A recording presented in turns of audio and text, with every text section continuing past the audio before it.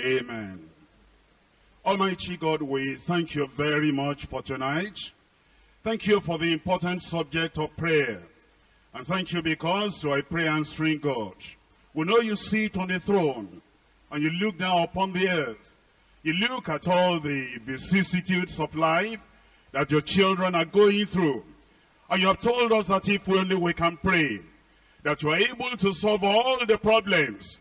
And we pray, O Lord, tonight, as we look at this subject of prayer, you inspire our faith. You increase our faith. You strengthen our faith.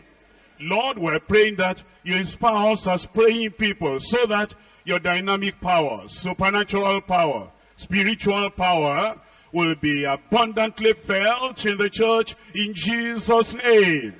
Open our eyes of understanding. Help us to see what you have preserved for us in your word. Help us, Lord.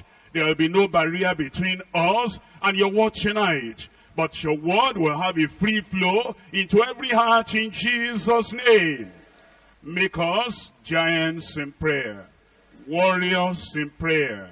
And through the prayer life and faith that will not be denied, we pray, Lord, you'll make us to be strong overcomers in Jesus' name. Thank you, Lord, for the answer. In Jesus' name we pray.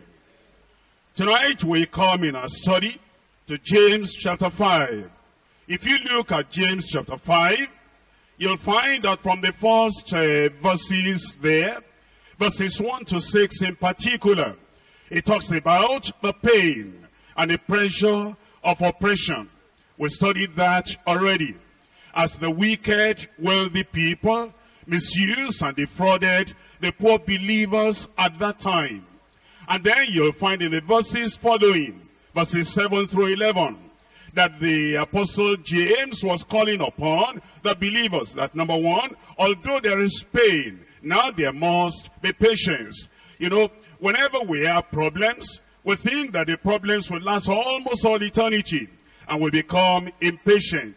And so he directed them that they needed to manifest patience. In verse 7 it says, be patient therefore, brethren, unto the coming of the Lord. And then in verse 8 it says, be ye also patient. And then in verse 11 it says, behold, we count them happy which endure.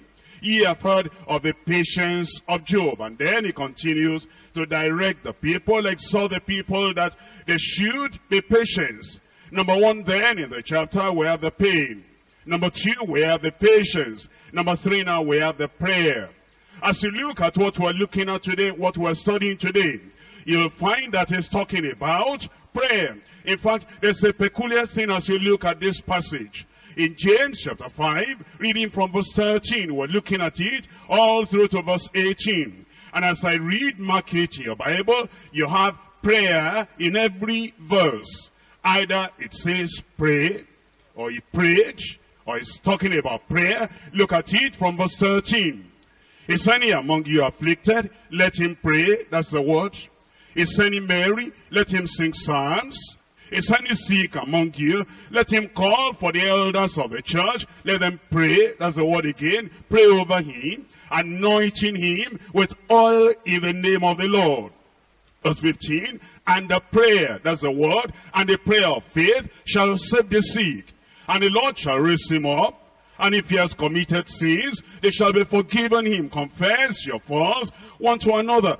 Pray, that's the word, pray one for another, that he may be healed. The effectual fervent prayer, the second time in that verse, the effectual fervent prayer of a righteous man availeth much. Elijah was a man subject to like passions as we are, and he prayed. How did he pray? He prayed earnestly, that it might not rain, and it rained not on the earth by the space of 3 years and 6 months. In verse 18, and he prayed again, and the heaven gave rain, and the earth brought forth her fruit. And so you find in every verse that we're looking at today, verses 13 through 18, you have the mention of prayer. If you count how many times that word appears, it appears 7 times in the passage. And prayer is actually the climax of the response of the believer to oppression, to injustice, to persecution, to suffering, and to weakness. As you look at the whole Bible itself, you find that prayer is very, very important. As you look at the various forms, either pray, or prayers, or prayed, or praying, or prayer, or prayers, you find that all those words connected with prayer, they appear 574 times in the Bible. And then actual prayers recorded in the Bible, you have 221. Which means then, it's very, very important. And what we're coming to today is a very profitable personal study. As you look at a teaching of the scripture, you find that individuals prayed. Groups of people prayed. Congregations prayed. And they prayed with great effect and great result. It is then your privilege, as it is the privilege of every one of us, that will learn about prayer, and the Lord himself will direct our hearts, and our prayers will become more effective, and our lives will become more useful in the kingdom of God, in Jesus' name. There are 3 points we're looking at. Number 1 is the exhortation. Number 2 is the expectation. And then number 3, the example. Number 1, exhortation to persevering prayer. Not snapshot prayer, not hit and run prayer, persevering prayer. That's the kind that works. That's the kind that knocks at the gate of heaven, and the windows of heaven are open, and the results come down. Number 2, expectation of answers to prayer. That is, when you pray, you are not just praying to be praying, just to fulfill all righteousness, for praying's sake. You are praying so that you'll get an answer from above. Number 3, example of persevering or prevailing prayer. Let's come back to number 1. In number 1, we're talking about the exhortation. That is, the commandment. That is, we're told we must pray. We have a responsibility and a duty to pray. Look at verse 13 again. Is any among you afflicted? Let him pray. You know that the writer has been talking about affliction.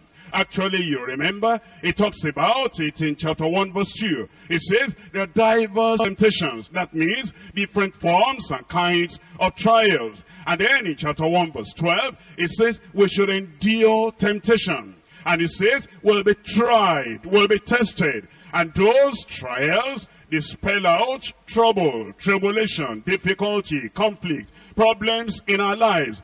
And then he tells us in chapter 2 verse 5, there's a problem of poverty. And then as you go all through to verse 6, there is injustice against the people of God. The question then is, as children of God, as believers in Christ, as we go through life, and you see all those problems, all those conflicts, and you see all the things that we face, what's a believer to do when he suffers any form of affliction? In that verse 13 which we read now, it says, let him pray.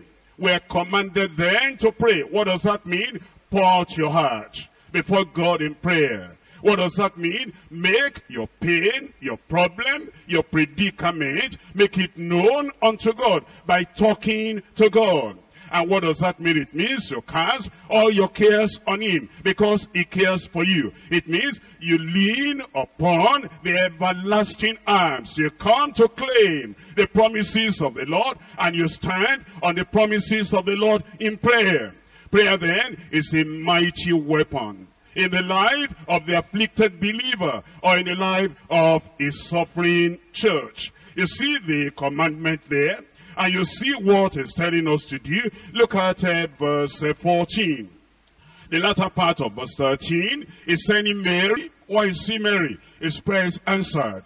His miracle has come. And because heaven has responded to his prayer favorably, now he's merry, now he's joyful. When he's joyful, when he's happy because of answered prayer, what is he to do? Let him sing psalms. That is praising the Lord. That means then prayer and praise are joined together. First, you pray because of the problem. You're pouring out your heart. And then as the answer comes, you follow that, you accompany the prayer by praises unto the Lord. Then in verse 14, is any sick among you?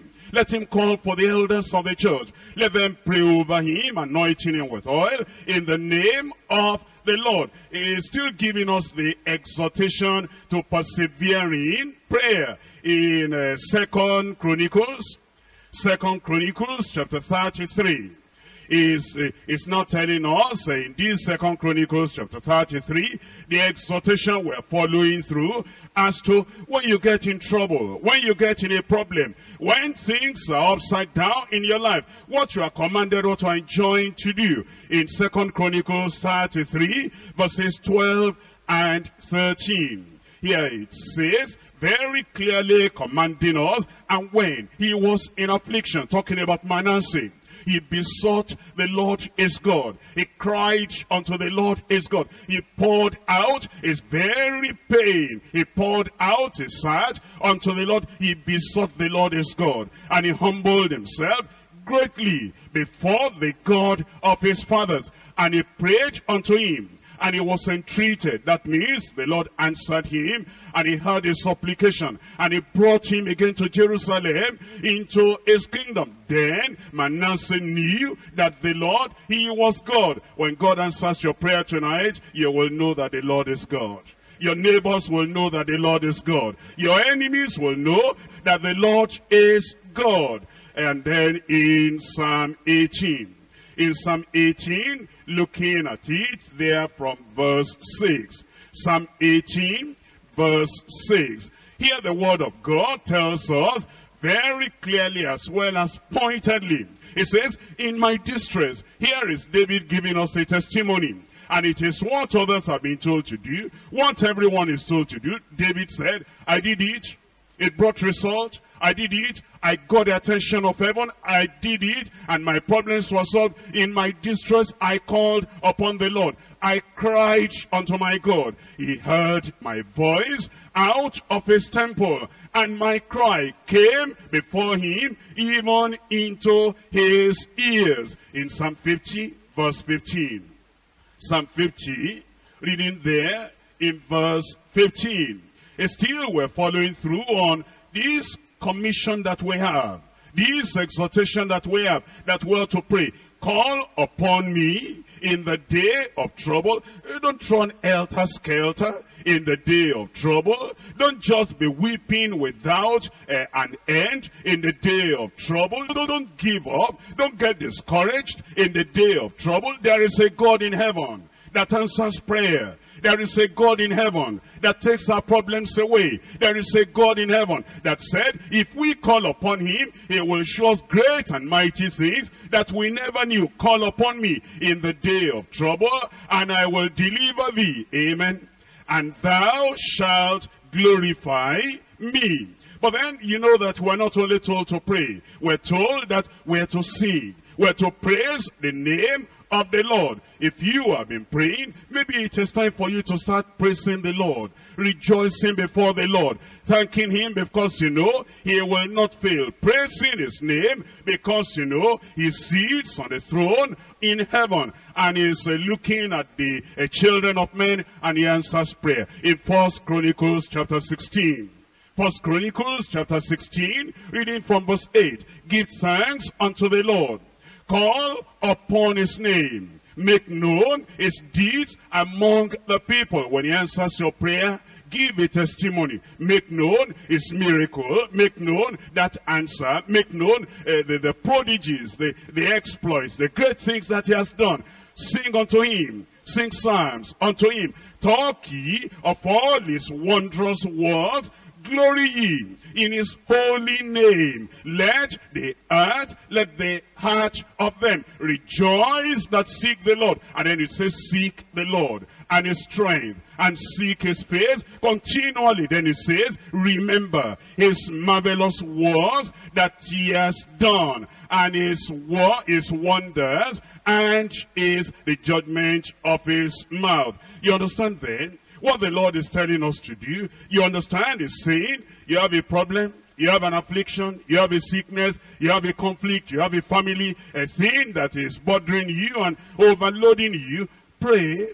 Talk to the Lord in prayer. He can solve the problem. There is no mountain beyond his power. And then, when he answers, is any merry? Let him sing, singing psalms unto the Lord. But then he tells us, is anyone sick among you? What does that mean? He's telling us that there are times when the affliction caused by persecution, caused by oppression, caused by pressure, caused by injustice, may result in sickness. Or the sickness may just be part of our share of living in a sinful, cursed world. What are we to do when there is persistent sickness? What are we to do when we ourselves were prayed and the sickness has not gone? We have taken all the precautions necessary. We have taken all the cares necessary. And we have prayed. Maybe we have even fasted ourselves. But the sin has not been taken away. It says that's not the end of the road. Let him call for the elders of the church, and let them pray over him. Then it says, anointing him with oil in the name of the Lord. That's what we are commanded to do. We are to call on others that are leaders over us. When it says elders, what does that mean? It means maybe the pastor in the church, maybe the leader in the local church, because as you look at the New Testament, you find the people that are referred to you as elders. Please turn your Bible to Acts of the Apostles, chapter 14, verse 23. It says, and when they had ordained them elders in every church, and had prayed with fasting, they commended them to the Lord on whom they had believed. It says they ordained them, they appointed them elders in every church. In every church you have the people that are preaching, the people that are leading, the people that are officiating. Those are the elders in Titus chapter 1. Titus chapter 1, verse 5. Still giving us light, instruction, giving us understanding on those who are referred to as elders. It says in Titus 1 verse 5, for this cause left I thee in Crete, that thou shouldest set in order the things that are wanting there. Listen to this now. And ordain elders in every city, as I had appointed thee. And the elders are at various levels. Some of the elders are just simply local leaders in the church. Some of them will be just pastors in the church. Some of them might even be like apostles. In 1 Peter chapter 5. 1 Peter chapter 5, reading from verse 1. The elders which are among you, I exhort, whom am also an elder and a witness of the suffering of Christ, and also a partaker of the glory that shall be revealed. Here Peter himself, he was referring to himself as an elder. You know he was an apostle. You know he was also like an evangelist. You know that he was like a pastor, and yet he said, I'm an elder too. So when James says, in James chapter 5, verse 14, is any sick among you, let him call for the elders of the church. You understand what it means now? The leaders of your own church. Not leaders in another church. Not elders in another church. But the leaders, the elders in your own church. Then they will pray for you. And if they pray, the Bible gives us assurance, the Lord will answer. Will he answer? I said, will he answer? He has always answered, and he will continue to answer in Jesus' name. Now you find that it refers to the oil. That's what some people major on today. And because they major on it, they feel that God cannot answer any prayer at all, except there is oil. But let us understand, you know, sometimes because they go to that extreme, we may come to this other extreme and feel that there is no place for it anytime at all. In Mark chapter 6, Mark chapter 6, verse 13. And they cast out many devils, and anointed with oil many that were sick, and healed them.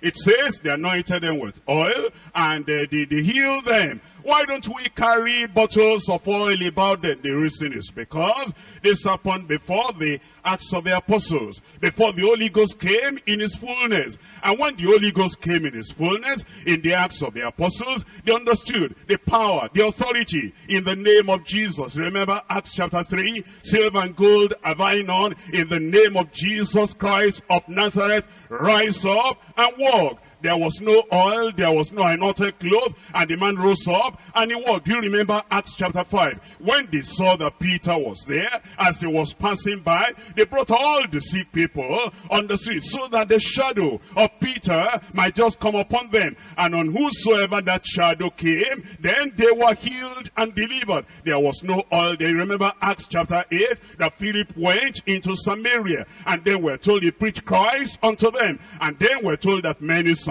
and wonders, miracles were done, because evil spirits crying out with loud voice, they came out. There was no oil there. Acts chapter 9, Dorcas had died, and then Peter was called. He went in there and he prayed, and Dorcas rose up. There was no oil there. And you remember Acts chapter 19, it was not even oil then. We're told that Paul the apostle, many miracles were done, because they took aprons from the body of Paul to lay it upon the people having familiar spirit, evil spirit, and the evil spirit went out of them. Do you remember Acts of the Apostles chapter 28? He had been in that area, and then Publius was sick. He prayed for him. There was no oil there, and he brought all the people from that place, and he prayed for them, and they were all healed. That's the reason we don't carry bottles of oil about today. Oil or no oil, when we pray for you, you will get well in Jesus' name.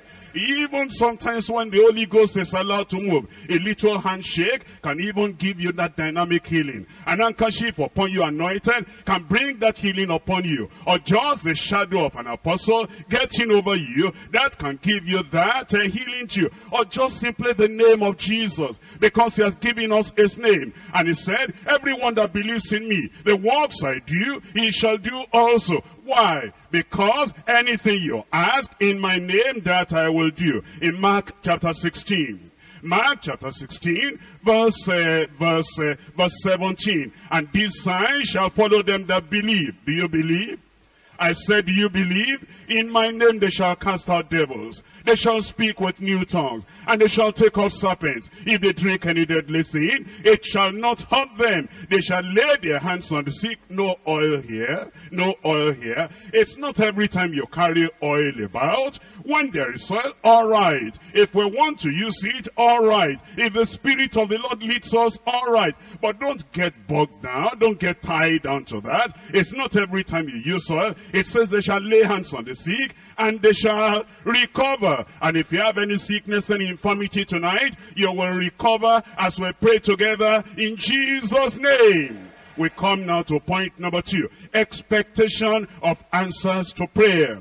Expectation of answers to prayer. Actually, this is an encouragement for everyone that prays. This is an encouragement for anyone that has a prayer made on his behalf, that God will answer. In James chapter 5, verses 15 and 16. And the prayer of faith shall save the sick, and the Lord shall raise him up. If he has committed sins, they shall be forgiven him. Confess your faults one to another, and pray one for another, that ye may be healed. The effectual fervent prayer of a righteous man, tell me out loud, availeth much. That's the encouragement we have. If you pray, God will answer. If we pray for you, God will answer. If the whole church prays, God will answer. I want you to see here the passage is talking about prayer. Number 1, it tells the individual to pray.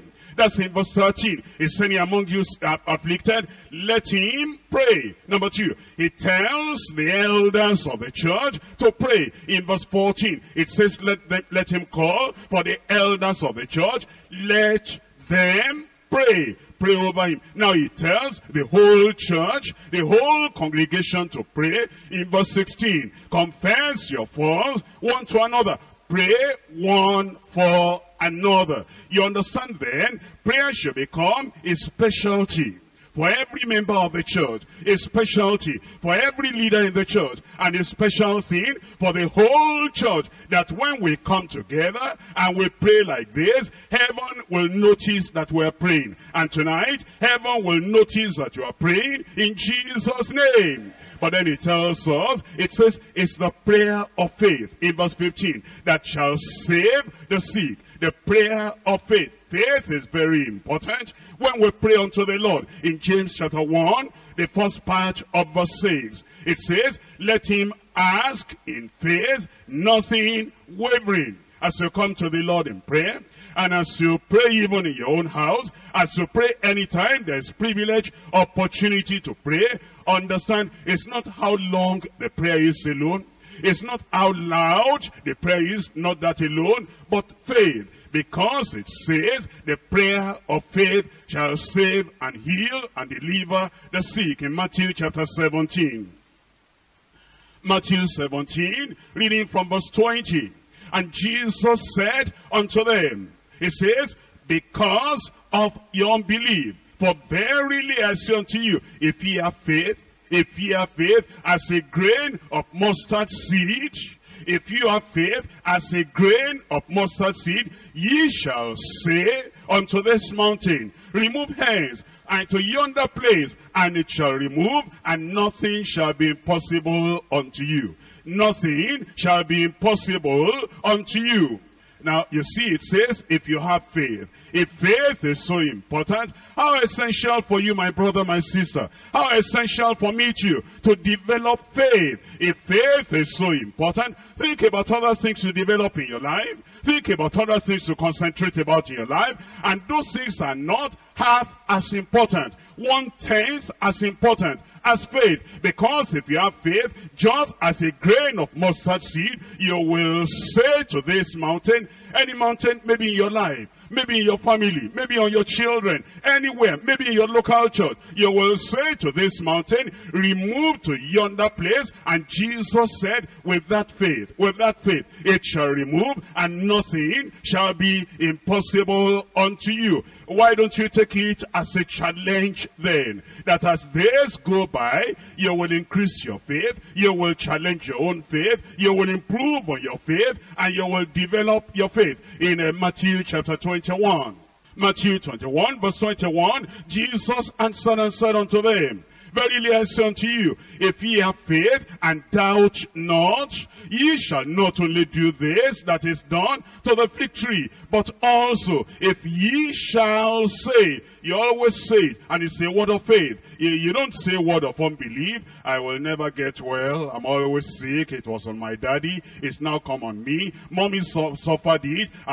That's not word of faith. That's not what to say. You speak with faith. You speak in the name of Christ. You say to this mountain, you will not crush me. You say to this mountain, you will not remain there. You say to this mountain, you will not remain in my life. And if you have faith, ye shall say unto this mountain, be thou removed, and be thou cast into the sea. And then, tell me the last part of that verse, it shall be done. And then in verse 22 now, all things, whatsoever ye shall ask in prayer, doubting, in prayer, wavering, in prayer, wondering, no, in prayer, believing, ye shall receive. And it says all things. And it doesn't matter what it is. If you will ask in faith, then the Lord will do it. But there's something here now.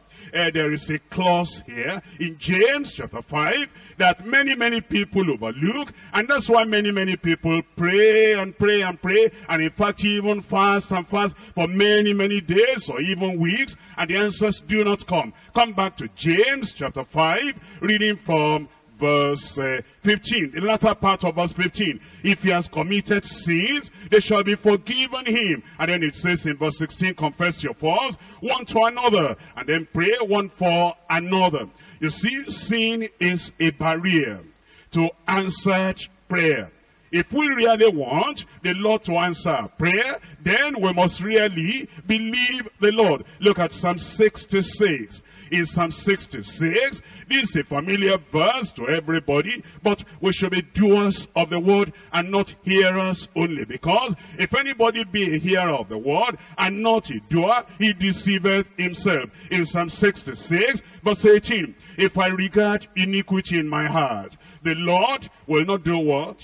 Will not hear me. That means then, if there is sin, that means if there is something that is wrong, you know that that sin is a barrier between you and the answer that you are asking for. And as you see that that barrier is there, you take the barrier out of the way. How do you take the barrier out of the way? Two ways. Number one, there is a barrier between you and God. Because when sin comes in, it says, if I regard iniquity in my heart, the Lord will not hear me. There's a barrier between you and your fellow brother.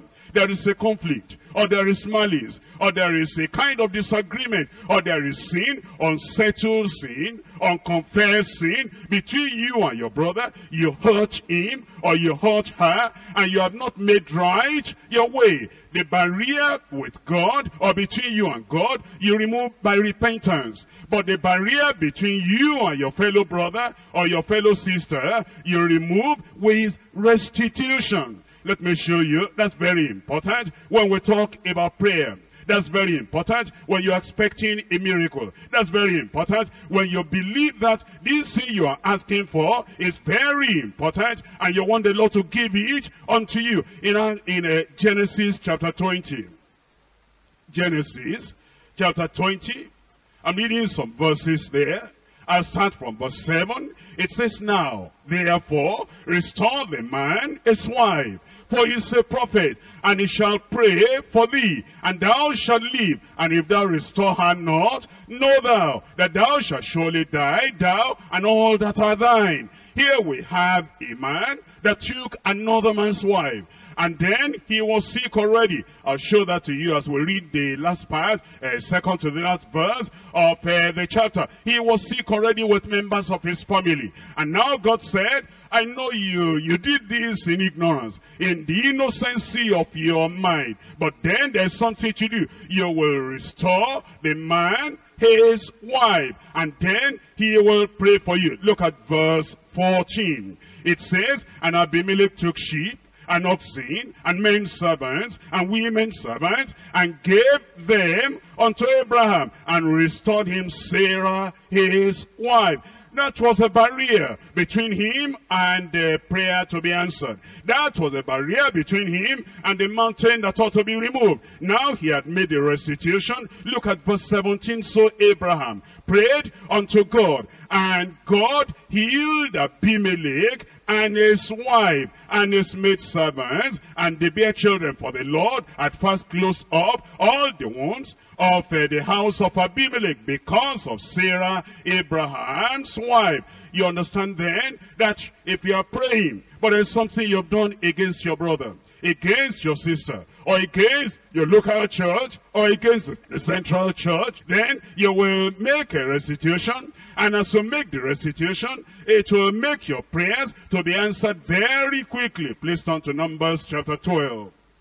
In Numbers chapter 12, it says, and Miriam and Aaron spake against Moses because of the Ethiopian woman whom he had married. For he had married an Ethiopian woman. And they said, as the Lord indeed spoken only by Moses, and as he not spoken by us, and the Lord heard it. Do you know, every word you speak against your brother, against your sister, against your husband, against your wife, against your parents, or against your fellow brother, or against the leaders in the church, the Lord hears. And it may be for that reason you have some unsolved problems, unresolved issues in your life. And then eventually, look at verse 9. And the anger of the Lord was kindled against them. And he departed, and the cloud departed from off the tabernacle. And behold, Miriam became leprous, white as snow. And Aaron looked upon Miriam, and behold, she was leprous. And then now prayer was to be made. Look at verse 11. And Aaron said unto Moses, Alas, my Lord, I beseech thee, lay not the sin upon us, wherein we have done foolishly, and wherein we have sinned. And then in verse 13, it says, And Moses cried unto the Lord, saying, Heal her now, O God, I beseech thee. Something surprising in verse 14. And the Lord said unto Moses, If her father had put speech in her face, should she not be ashamed 7 days? Let her be shut out from the camp 7 days, and after that, let her be received in again. You say, why was the healing delayed 7 days? In fact, Miriam had to be shut out 7 days. Well, do you notice there that she didn't confess?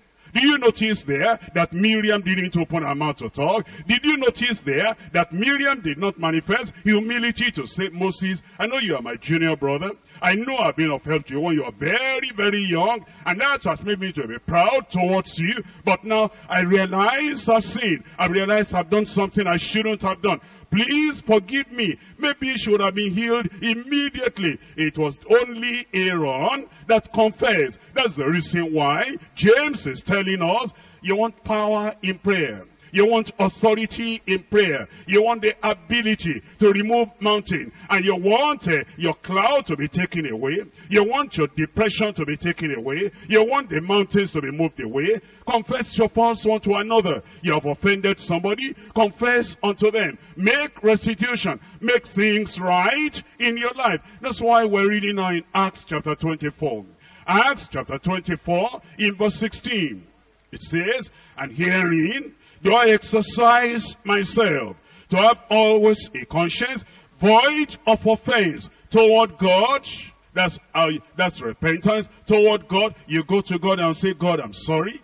I've done what I shouldn't have done. I've gone against your commandment. I've trespassed and it isn't right. I shouldn't have done that. You have a conscience then void of offense toward God. That's not the end. There is still a part remaining. There is still an important side of the issue. It says that you have a conscience too, void of offense towards men. That's restitution. You come to the Lord and then you say, Lord, I am sorry. And then you come to your fellow brother, your fellow sister, or may even be a sinner, a person that doesn't know the Lord at all, but you offended him, you stole something from him, you took something from him, and then you make your restitution. It may be in the church against the leader, against the members of the church, against the workers, or against the whole church. You make your restitution. In 1 John chapter 3.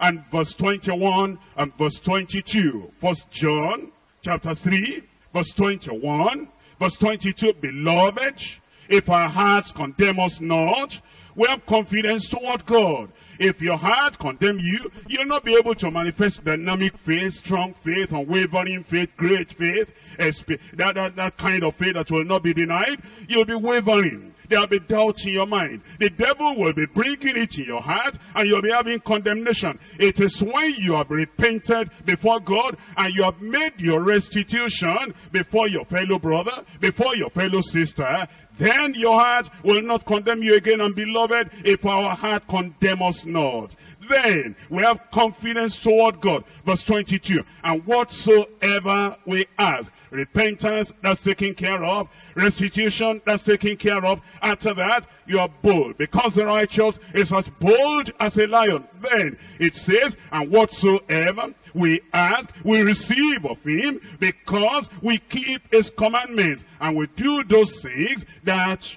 are right and pleasing in his sight. I want you to then examine yourself and see what may be hindering your prayer. We come back to James chapter 5. James chapter 5, the latter part of verse 16. It says, the effectual fervent prayer of a righteous man availeth much. A righteous man is awesome, is powerful in prayer. Think of Abraham praying as a righteous man. And see Moses as he prayed for Israel. And look at Samuel praying with immediate thunderous response coming from heaven. Have you read about Elijah when he prayed and fire descended? Have you read about Daniel when he prayed and swift answer came from heaven? Look at the apostles when they prayed and watch how diverse different miracles happen. That's what the Bible is saying, that if your sins are cleansed away, if you are a child of God, if you totally rely upon the Lord, it says the effectual fervent prayer of a righteous man availeth much. That means righteousness, holiness injects irresistible power to your prayer. God hates sin, but he loves righteousness. If you want to see more prayers answered, if you want to see total devastation, demolition of the stronghold of the devil, what you have to do is to make sure that you examine your heart, you examine your life, and the blood of Jesus cleanses you and washes you whiter than snow, and then you come with boldness and courage before the throne of grace, and you stand upon the promise of God, and you claim that thing. If you do that tonight, it will be given unto you in Jesus' name. Because faith and righteousness, they make prayer dynamic and powerful. We come to point number 3. Example of prevailing prayer. Example of prevailing prayer. In verses 13 and 14, he gives us exhortation. And in verses 15 and 16, he gives us expectation as well as encouragement that prayer will be answered. And so that you will not have any doubt in you, he now comes and is talking about Elijah. And he gives us now an example of somebody that prayed, and the prayer was effectual, the prayer was effective. Elias, was a man subject to like passions, as we are. And he prayed earnestly that it might not rain. And it rained not on the earth by the space of 3 years and 6 months. And that was a true story, because Jesus Christ himself referred to that account in Luke chapter 4.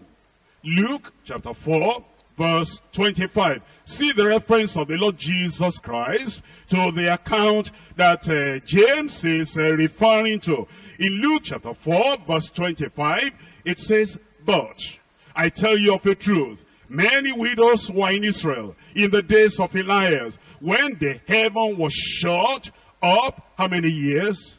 3 years and 6 months. When the great famine was throughout all the land. It's encouraging the elders that they are to pray. That if you're an elder, you're a leader, the Lord has appointed you the way the Lord appointed Elijah. And he sent him forth. And Elijah went with courage and with boldness. And anytime he prayed effectually. He says, that is the very same way you are to pray. When you pray for sick people in the district, when you pray for sick people in the church. Elijah was a man of prayer. He had more power, he had more authority, he had more positive influence than the king Ahab on the throne, because of his life and ministry of prayer. We too, we can have a more fulfilled and fruitful life if we will pray more. But there are some things to notice about the prayer of Elijah. If you are going to pray like Elijah, if you are going to actually have effect like Elijah prayed, you need to notice all this is, because it's not just that, but I'm praying, but I'm waiting on the Lord, but I'm even joining fasting with it, and I don't know why my prayers are not as effective as the prayer of Elijah. Come to the Old Testament in 1 Kings chapter 18. 1 Kings chapter 18. Reading there in verse 36. The very first thing we notice about the prayer of Elijah. 1 Kings chapter 18, verse 36. And it came to pass, at the time of the offering of the evening sacrifice, that Elijah, the prophet, came near and said, Lord, God of Abraham, Isaac, and of Israel, let it be known this day that thou art God in Israel. This day that thou art God in Israel, and that I am thy servant. Listen to this, now very important in prayer, that I have done all these things at thy word. You check up your life, everything you do during that prayer, everything you do in your life before that prayer, everything you do after that prayer, you do everything according to the word of the Lord. Not only that, number two, he prayed in line with the word of God. He prayed in line with the word of God. How did he pray? James tells us he prayed that it might not rain. And you find that in 1 Kings chapter 17, verse 1. And Elijah the Tishbite, who was of the inhabitants of Gilead, said unto Ahab, as the Lord God of Israel liveth, before whom I stand, there shall not be dew nor rain these days, but according to my word. That's what he prayed about, that there will be no rain, there will be no dew. All those 3.5 years, could that be according to the word of God? How could Elijah be so sure that that was the will of God, that was the mind of God? In Deuteronomy chapter 11, Deuteronomy chapter 11, verses 16 and 17. It says in Deuteronomy 11 verse 16, take heed to yourself, that your heart be not deceived, and ye turn aside and serve other gods and worship them. Then the Lord's wrath be kindled against you, and he shut up the heaven, that there be no rain, and in the land nor yield, the land will not yield her fruit, lest ye perish quickly from all the good land which the Lord giveth you. It says, if they offended the Lord, if they went away from the Lord, if they didn't do what they ought to do, then what could happen is that the Lord will stop the rain. Elijah knew that, and he prayed according to that word of the Lord. Number three, he prayed for the rain after purging Israel out of their idolatry and false worship. All the worshippers of Baal, he destroyed them. You examine your life, you check up your life. If there is any idolatry there, any false witness there, any false worship there, any strange fire there, any incense, all the things of the white garment people there, you burn everything, you throw everything away, and then you are ready for prayer. And then we're told, number four, he prayed earnestly, persevering in prayer until the answer came. And you see it in 1 Kings chapter 18. You can read it yourself. Maybe you know the story already. He sent out his servant, go and see, is there any response? No. Go the second time, and go the third time, and go the fourth time, until the 7th time. You will find that he was persevering in prayer. And then number 5, he prayed in faith. How do we know he prayed in faith? Well, he announced the result even before the prayer. Look at 1 Kings chapter 18 verse 1.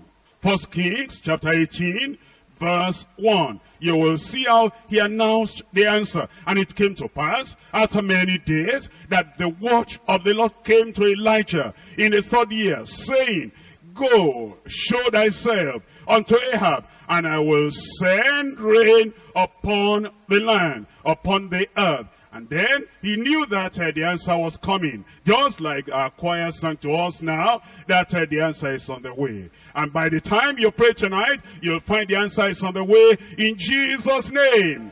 And then in the latter part of that chapter, in 1 Kings chapter 18, verses 41 and 42, and Elijah said unto Ahab, get thee up, eat and drink, for there is a sound of an abundance of rain. And I'm announcing to you tonight, there is an abundance of rain coming your way.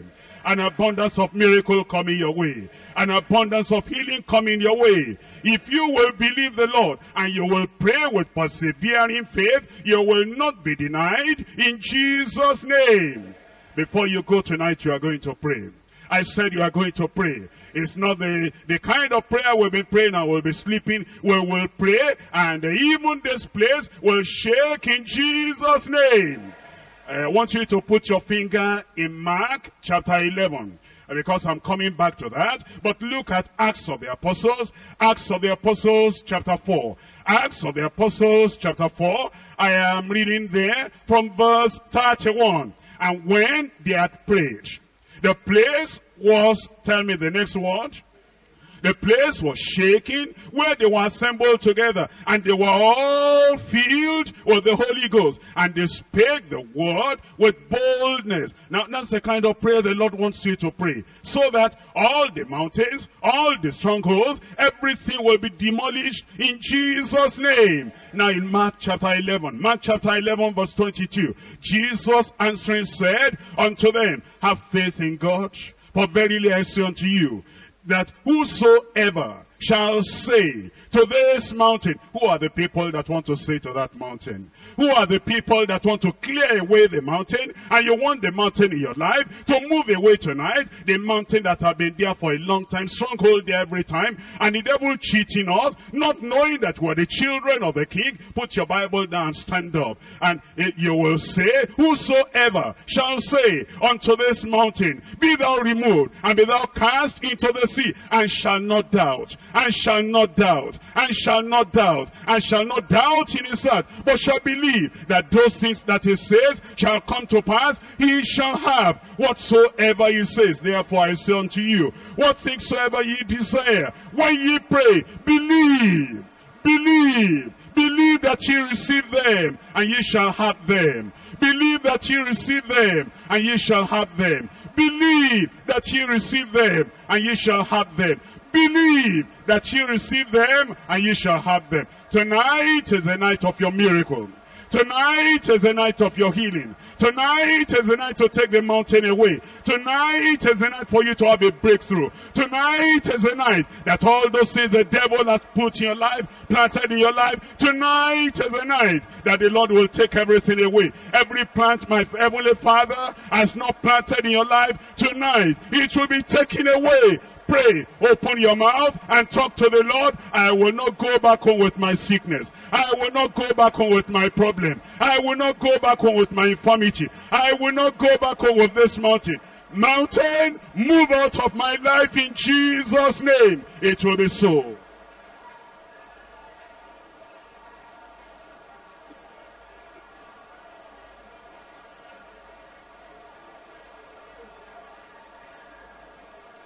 It will be so.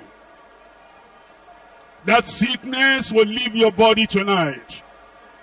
That mountain will leave your family tonight. If we have faith as a grain of mustard seed, we can say to this mountain, mountain, be moved. Problem, get out of my life. Stronghold, be demolished tonight. All the oppression, all the affliction, all the attack, everything that the enemy has done in your life, the Lord can take everything away tonight. Speak to that mountain.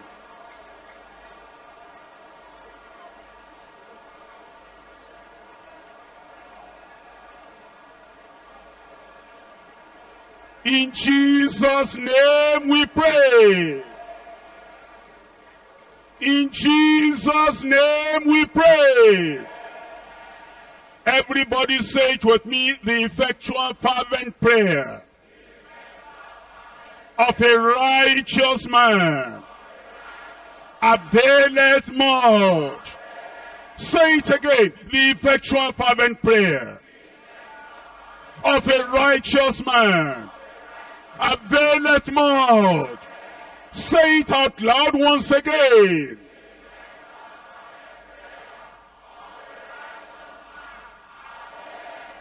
It will avail in your life tonight. It will avail in your family tonight. I want you to raise up your hand and lay the other hand upon yourself. Remember the effectual fervent prayer of a righteous man availeth much. Whatever the devil is hiding in your life, whatever sickness has been there in your life, whatever infirmity has been there in your life, whatever long-standing problem has been there in your life, whatever yoke has been there in your life, whatever cause has been there in your life, the Lord is taking it away tonight. In Jesus' name we pray. Are you ready? I said, are you ready? How many of you believe that the mountain is going tonight? That the sickness is going tonight? That the infirmity is going tonight? That you will put the devil to shame in your life tonight? Amen. Keep your hands up, keep your hands up. Father, in the name of Jesus, we thank you because of the encouragement you have given us, the exhortation you have given us, the examples you have given us. You have assured us that if we'll say to this mountain, in the life of that brother, in the life of that sister, in the life of that teenager, in the life of that boy, that girl, that mountain will have to move away. And I command you, mountain of problem, get out in Jesus' name. Oh Lord, your children are looking up to you. They believe in you. They are wanting to fulfill your word. Anything you tell them to do, by your grace, they will do it in Jesus' name. You devil, you have no right to be there in the life of the children of God. You sickness, you have no right to be there in the lives of the children of God. Barrenness, you have no right to be there in the family of the people of God. All you problems and conflict, you have no right to be there in the lives of the children of God. I command that sickness. I command that infirmity. I command that deformity. I command that pain in your body. I command that long-standing terminal problem. Come out in Jesus' name. Oh Lord, all the sicknesses they have been going to the hospital. And it appears now, children of God, the people that have been healed by the stripes of the Lamb. And we couldn't claim our inheritance. And here we are there today, and we are there tomorrow. It will not be so again, in Jesus' name. That long-standing sickness, that long-standing infirmity, that long-standing yoke, that curse and that evil sin in your life, I command right now, come out in Jesus' name. Lord, I sprinkle the blood of Jesus upon all my brothers, upon all my sisters, all these young people, all these children. Oh Lord, I pray you break the yoke in their lives in Jesus' name. Where there is poverty, let prosperity come. Where there is suffering, take it away in Jesus' name. All the things that the devil has planted in their lives, every plant that the Heavenly Father has not planted in every life, in every family, uproot it tonight in Jesus' name. Lord, I pray for every brother here, every sister here, it's a day of miracle. It's a study of miracle. It's an experience of miracle. Give it to everyone in Jesus' name. Break the yoke in every life. Destroy the works of the devil in every life. Heal every sickness in their lives. Give children to the barren, O Lord. I pray that as a result of what we've done tonight, there will be testimony in every mouth. There will be miracle in everyone. And the goodness of the Lord will follow them in Jesus' name. Deliver your people, O Lord. Release them from every affliction, every attack. Thank you, Lord, because I know you have answered. In Jesus' name we pray. Amen. I believe. Yes, Lord, I believe.